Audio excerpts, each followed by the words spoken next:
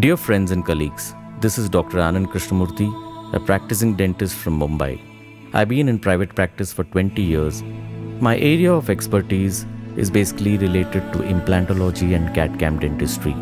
I've been a course provider in the field of implantology for the last 10 years, having trained more than 1,000 dentists across the country through the prestigious implant competence programs.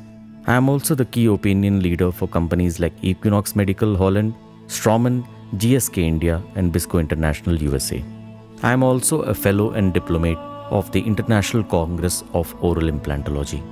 The video which has been compiled for this presentation is about oral implantology, which is a much sought after science and branch of dentistry nowadays. The video which has been demonstrated and brought to you is basically of a patient who is edentulous, a 64-year-old male patient who reported to our clinic with no teeth in the lower jaw. The idea which was proposed to the patient and agreed by the patient was to place a few implants and basically make him more supported on the denture so that he can have all forms of mastication and chewing efficiency restored back in his lifestyle.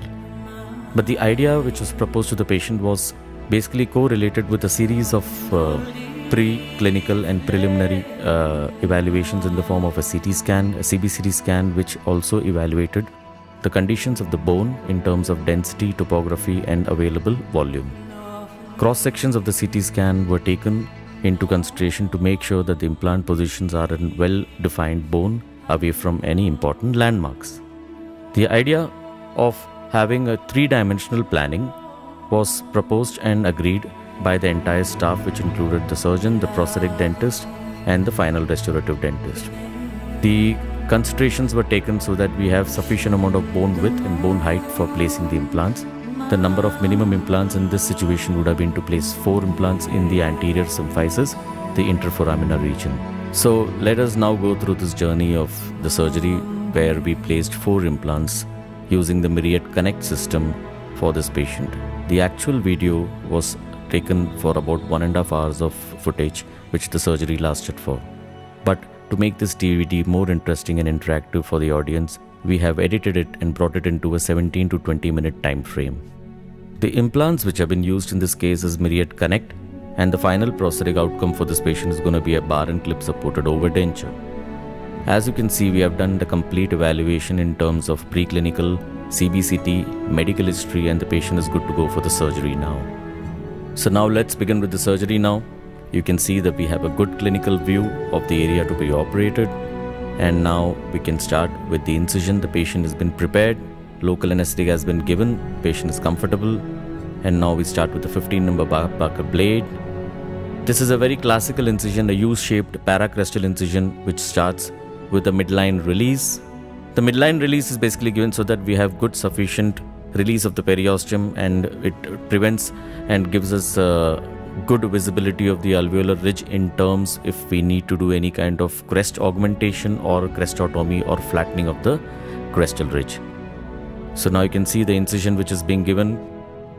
The idea is to stay as paracrestal as possible so that we have complete submersion of the implants in terms of using a one-stage or a one-piece implant, and at the same time follow a good protocol for good primary closure in terms of it's a two-piece implant.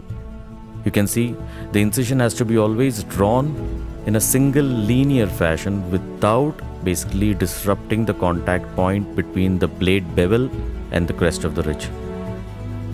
Once the incision is completed, then you start with the periosteal release. The mucoperiosteal flap has to be reflected in one go. This is going to be a full thickness mucoperiosteal flap and not a partial thickness. The instrument which you can see here is a simple periosteal elevator. Always use it with the bevel facing down towards the crest of the ridge. Start from the midline and work your way all the way to the back. Care should be taken so that no periosteum gets torn during this procedure.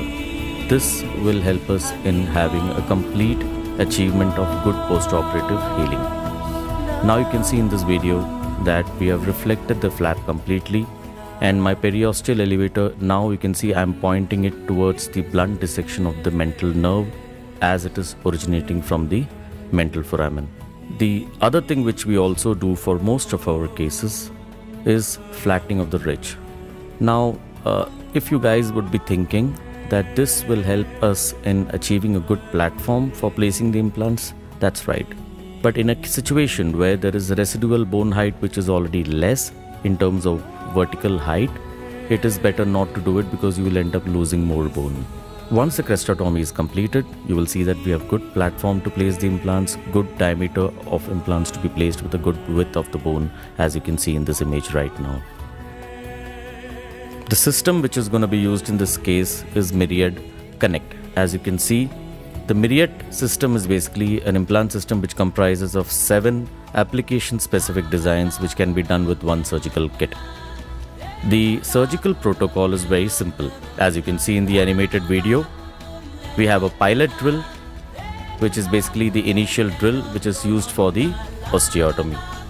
Copious amount of irrigation is a must for all the implant procedures we do using a physio dispenser. The idea of having good coolant for the drilling is basically so that you don't have any kind of overheating of the bone. The second drill which is used is a 3.3 drill. It's a step drill, it's a twisted drill which is used in the same linear fashion as the pilot drill was engaged. Now this is basically to widen the osteotomy. Once the gradual progressive widening of the osteotomy happens, the third drill to be used is a 3.8. The 3.8 drill is also used to the same depth as the earlier drills with the 2.0 and the 3.3, and now we have a gradual widening of the osteotomy so that the implant placement can be done. It is optional in a soft bone situation where you can actually use the 4.5 drill to place the implant, or you can in a dense bone protocol, but otherwise I would rather recommend doing a 3.8 drill to place an implant which is of a slightly wider diameter so that you can have a good primary stability and insertion torque for the implant. The instrument adapter which has been connected to the handpiece is basically the implant driver for the Myriad Connect. The implant is picked up from the canister, carried straight to the osteotomy, and you can see that the handpiece can be used as a mount to directly carry the implant into the osteotomy to engage into bone. The optional thing which we can do is use a torque ratchet, which is a handheld torque ratchet, to achieve a good primary torque of 50 to 70 newtons as per desired in this case. Once it is done, now we'll come back to the patient. In the patient, we have marked the areas for the osteotomy based on the mental foramen, the location and the anterior loop, and we start with the pilot drill as exactly the animation sequence which is shown on the video. Once the pilot drilling for both the distal implants is completed, we can gradually move our implant positions to the anterior areas where we would be using the same pilot drill to mark the 2 osteotomy holes. Total marking of 4 implant positions, as you can see here. But before we do with the anterior ones, we make sure that we put in the paralleling pins. The paralleling pins basically is used so that we have good prosthetic parallelism of the implants distally versus the implants anteriorly. Make sure that you use the paralleling pins which is given along with the implant system kit in these kind of cases where you have multiple implants, so that you have good parallelism between the implants. As you can see in the image here, we have verified the parallelism of the 2 distal implants placed anterior to the mental foramen, and now we can start considering the position of the anterior implants, the 2 anterior implants in the parasymphysis area. Now you can see we have started drilling with the pilot drill in the marked position for the anterior implant at the right side. We are going basically up to a depth mark of 13 millimeters all the way down in a push and pull pumping action. Care should be taken that there is good amount of copious irrigation during the surgery so that there is no overheating of bone. Another paralleling pin which is placed here to verify the position of this implant with the implant distal to it. Once this is done, we can then start with the anterior implant on the left quadrant. Again, the pilot drill which is being used, copious irrigation and going all the way up to a depth of 13 millimeters, maintaining parallelism with the implant anteriorly and distal to it. Please note that once, because of the crestotomy procedure, now it is much easier with a good bevel and a good platform to place these implants using the pilot drill so that there is no slippage of the drill either buccally or lingually, as it happens usually during the edentulous cases where the ridge is knife edged. Once all the pilot drills are completed, we put in all the paralleling pins And we always observe the case from a 12 o'clock position, like you can see here, a eagle's view, to make sure that all the implants are parallel. The parallelism between the implants is maintained, because this is a cardinal thing to be observed before we start with the wider diameter drill. Now you can see here, this is the second drill from the sequence of the Myriad system, which is the 3.3 twist drill. We are going up to a depth mark of 13 millimeters. Anteriorly, the first implant drill, the second one. Now you can see this is the third implant. We're going up to a mark of 13, going now all the way to 13, and then coming back to the fourth implant and going all the way up to a 13 millimeter mark with the 3.3 drill. Now the same thing is done with a 3.8 drill, which is the third drill from the Myriad system, going up to a mark of 13 millimeters, doing it all the way to the implants anterior to it. Care should be taken that we reduce the RPM in this kind of situation, because as we drill and widen the osteotomy, there is a chance that the osteotomy may become inaccurate as far as the implant placement is concerned. So we always ensure that we reduce the RPM, but at the same time maintain the same torque, so that we have less wastage of bone, so that we can get good primary stability of the implants. Once the complete 3.8 drilling is done, now this is going to be the final drill for our implant placements, which is going to be the 4.3. We again reduce the RPM, bring it to around 600 or 700, go once in and once out. As you can see, I always do the distal implants first and then come to the anterior ones. But the idea is that the last drill can always be used only once, because if you try to use the same drill twice, you will end up over widening the osteotomy.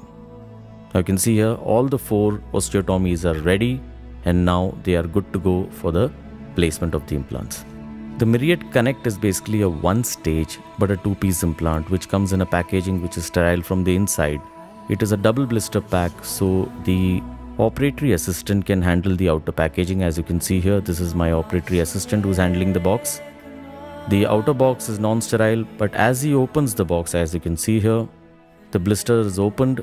The packaging is open. The red dot, as you can see in the video, is basically the sterile sticker for the gamma radiation. It's a dual stage packaging which contains the prosthetic components on one side and the implants on the other side. Care should be taken that you open it in such a way that you can use the prosthetic components in a sterile manner. As you can see, the prosthetic components which are contained in the packaging includes the lab analog, the castable sleeve, the abutment screw, and the transfer cap. The clinician opens the sterile packaging which contains the implant. The implant is contained in the center in a titanium housing. You use the abutment driver, which is the Myriad Connect abutment driver. Pick up the implant and bring it to the osteotomy site straight in a no hands, no instrumentation protocol. We don't use any mounts in this system. It's a direct to site delivery. The implant is pressed into the osteotomy. It's a one-stage implant, so you will always make sure that the polished collar of the implant stays outside the bone in a supracrustal position. The RPM which is used in this handpiece right now is in the range of 25 to 35, which is the recommended norm. As you can see, blood oozing out from the osteotomy, coming in direct contact with the nanopore surface of the implant, so that you have good engorgement of the angiogenesis factors, which is supposed to bring in the osseointegration in a 3-month period. So one by one, each of the implant is picked up from the sterile canister, connected to the implant driver, and brought to the osteotomy and used at an RPM of 25 to bring it to the complete submersion. Please make sure that you will be using the insertion torque or the torque ratchet which is provided with the system for the final torquing of the implants to a torque of at least 50 to 60 newtons. The system is basically a 2-stage implant. So in a 2-stage implant, the polished core always stays outside. As you can see in the video, even with the handpiece, we are taking it so that the nanopore surface gets completely submerged in the bone and the polished collar of the titanium stays outside. Even with the handpiece, you can get an initial insertion torque of around 50 to 60 newtons depending on the physio dispenser, but it is imperative that you use the handpiece and then the torque ratchet to make sure that you have complete torquing of the implants into the osteotomy to get a good primary stability. You can see a small switch. As you can see the implant going inside, there is a small switch area which is supposed to provide a bone lock. So make sure that the switch area, the undercut below the polish collar, is completely submerged in the bone after the final placement position is well established. So once the handpiece carries all the 4 implants into the osteotomy, now it is time to connect the same implant driver to the torque ratchet, the handheld torque ratchet, which has a torque calibration. Connect it to the implant, the top part, make sure that the engagement area does not slip, and you try to torque the implants to a minimum torque of 50 to 70 newtons as done during the early loading protocol for implants. So you can see here a few more turns. Make sure that you are going in the right direction, in the clockwise direction, and well established position for all the 4 implants, as you can see from the 12 o'clock position here. So once the implant positions are done, well established, torquing completed, it's time to establish the one-stage healing protocol by connecting the packaging given gingiva former or the healing abutment. Now in a one-stage implant, normally the healing abutment would be almost supragingival by 2 to 3 millimeters. Care should be taken so that in case if there is any denture which is supposed to be lying on these implants, need to be soft relined. So once we are done with the procedure of placement of the implants, now it's time to suture it back to the biology of nature's own way of healing for the epithelium. The suture material which has been used in this case is a PTFE, polytetrafluoroethylene suture, which is basically, the common man's word is Teflon, so we call it PTFE or the Teflon suture. We always start with the midline, like you can see here. Never start with the distal end and try to work your way towards the center, because anatomically the suture margins will get juxtaposed. Always suture from the front to the back. In this case, we sutured all the way from the front to the back using the midline release as the starting point, and we used single interrupted sutures to make sure that we have complete closure of the entire flap, as you can see here. So once the complete suturing is done using the single stage healing protocol, we make sure that the healing caps remain above the gingival levels for the period of 3 months, and then the patient wears a soft relined denture during that period so that there is no transmucosal loading on the implants. The post-operative image, as you can see, is basically a post-CBCT scan which we normally do for all our cases. It shows the 3-dimensional orientation of the implant position so that you can verify it with the actual position of the implants as it was done during the planning software. So you can actually match the pre-operative data with the post-operative data to make sure that you have accurately positioned the implants.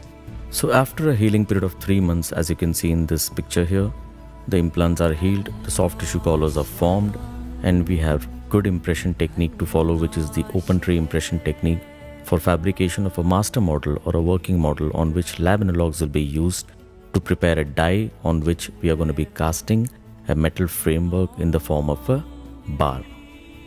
Once the bar is fabricated, we are going to be incorporating the Elitor clips, which is going to be acting as an engagement device onto the denture. The denture is basically a simple ordinary complete denture, with the exception that the Elitor clip is going to have a retentive mechanism which is going to act as a female component to engage the bar, which is going to be the male component. The engagement of the male and the female Elitor clip versus the bar provides a great stability and support for the implant supported overdenture. Once the bar is fabricated, polished on the model, it is transferred to the patient on top of the implants. The unique advantage with Myriad Connect is that there is no extra abutment which is required, and the bar directly gets fitted onto the fixture level. So now we have the patient who is going to be on an implant supported overdenture for the lower jaw. The patient also had an existing complete denture which is retained and made it in centric relationship with the new overdenture which we prepared for the lower jaw.